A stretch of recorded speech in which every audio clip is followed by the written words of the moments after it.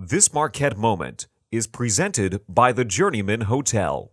A new chapter of Marquette basketball history was written on January 3, 2006, when the Golden Eagles played their first Big East game, hosting second-ranked Connecticut.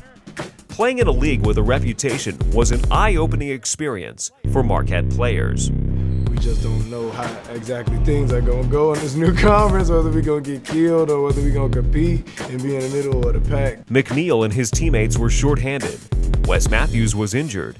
But three-pointers went down early, and McNeil helped in a second half where the Golden Eagles ran away, thanks to a 41-point performance from Steve Novak to beat UConn 94-79. I think we proved everybody wrong. We proved that we belong. We proved that we could play in a major conference, not only a major conference, but the best conference to compete against the best night in, night out. This Marquette moment was presented by the Journeyman Hotel.